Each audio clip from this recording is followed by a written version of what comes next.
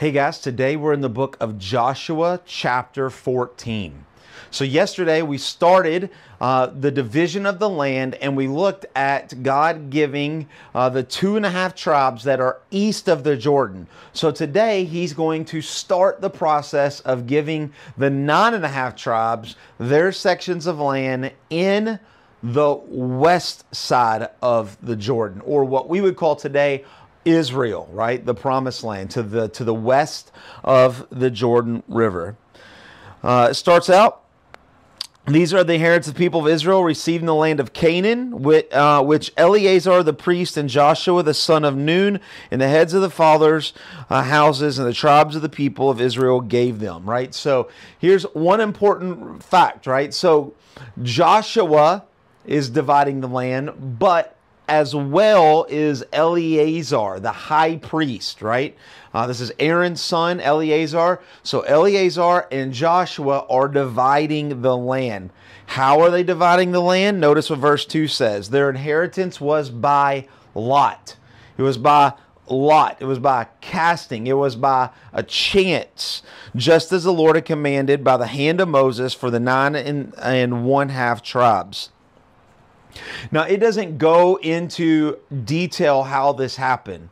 I believe that because the high priest was involved, we have the two stones that help determine God's will to the high priest, the Urim and the Thummim, right? So this black and white stone, and we've talked about them before, but these stones, somehow God would relay his message to the high priest, and that's how they divided up the land. So they used this, and God used this to communicate exactly where he wanted each tribe to get and what he wanted them to be. We notice in verse 4 that the people of Joseph were 2 tribes. Remember, Joseph got a double blessing, Manasseh and Ephraim, and that's why they're on the east side and on the west side of the Jordan River. No portions given to the Levites, as we talked about yesterday. And the people of Israel did as the Lord commanded Moses, and they allotted the land, right? So they're starting to give out the land to each tribe. So 2.5 tribes are east of the Jordan, 9.5 tribes are west of the Jordan, which would give us 12 tribes plus Levi, who has no land, has no inheritance, right? So that's how we get to where we're at. Verse 6, then the people of Judah, when the tribe of Judah came up to Joshua and Eleazar to see where they're going, Caleb, the son of Jephunneh, and the Kenizzite said to him. Now, if you remember, way back, got to think backwards now, in the book of Numbers, there was 12 spies that went into the promised land. 10 of them did not have faith, led Israel to disobey God, and that's why God killed them in the wilderness wanderings. But there were 2 men who had faith in God. One of them is Joshua. That's the guy that's leading this. And the other one is Caleb, right? Caleb.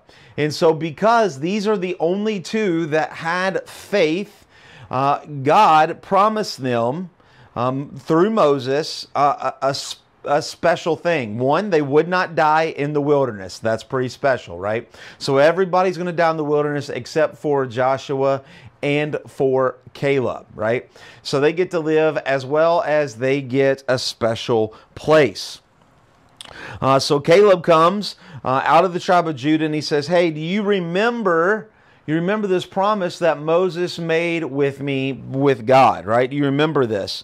And so we read, right? He says, my brothers, verse 8, who went up with me, made heart of the people melt. I wholly followed the Lord my God. And Moses swore on that day, all the way back in Deuteronomy chapter 1, surely the land on which your foot is trodden shall be an inheritance for you and your children forever, because you have wholly followed the Lord your God. And now, behold, the Lord has kept me alive, just as he said, these 45 years since the time that the Lord had spoken to Moses, while Israel walked around in the wilderness. So here he comes and he says, hey, you remember the promise that Moses made? And Joshua was there, right? Joshua got to hear this promise. Of course, Joshua says, absolutely, I remember this. And Caleb says, it's been 45 years, 38 years in wondrous wanderings, 7 years in taking over the promised land, right? 7 plus 38 equals 45 years. He said, God made me a promise 45 years ago, and today it's coming true. I get this special place of land.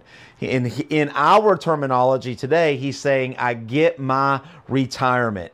God promised me something. 45 years later, I finally get it. I can retire. But he doesn't retire.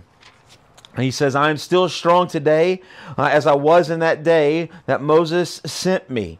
Imagine that. 45 years later, he says, I'm still as strong as I ever was. My strength now is as my strength was then for war and for coming and going. So now give me this hill country on which the Lord has spoken on that day. For you heard on that day how the Anaki were there and the great fortified cities. And it may be that the Lord will be with me and I shall drive them out just as the Lord said. Caleb, 85 years old, Caleb has gone to Joshua, has gone to Eleazar and said, God made me a promise and I'm ready to do it. I'm ready to go to battle. I'm not ready to retire. I'm not ready to go to a lake house. I'm not ready to get my RV and drive around. God still wants me to work. And so what does he say? He says, I remember when I crossed over and spied out the land, we saw giants, right? We remember that back in the book of Numbers. They saw giants. He said, send me to this land so that I may defeat all of those giants. That's what this 85-year-old man Caleb wanted to do, right? He was ready for war. Then Joshua blessed him and he gave him Hebron. Therefore, Hebron became the inheritance of Caleb because he wholly followed the Lord. So God kept his promise. Joshua kept his promise. Eleazar kept his promise. Moses kept his promise. And because of that, Caleb goes and starts to defeat these Anakis, these giants, making a way for Israel to move westward towards the Mediterranean Sea a little bit more.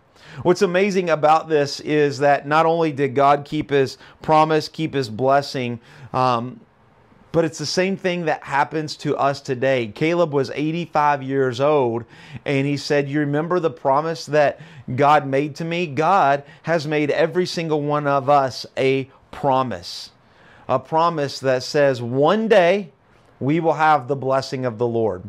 Sure, we'll get pictures of it on earth, but one day when we die or when Jesus comes back, we will have our ultimate blessing that is given to us. We will not be too old. We will not wear out. We will be ready for that. We will be ready to serve the Lord.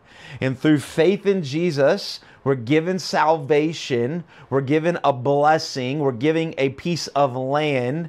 And that land is not for us to retire, but that land is to keep serving the Lord. And that's exactly what heaven is. And so here we see a little glimpse of Caleb, but also a little glimpse of our future. Those who are called by Christ to continue to serve here on earth as well as when he calls us home. Hope that makes a little bit more sense, and we will see you tomorrow in chapter 15. God bless.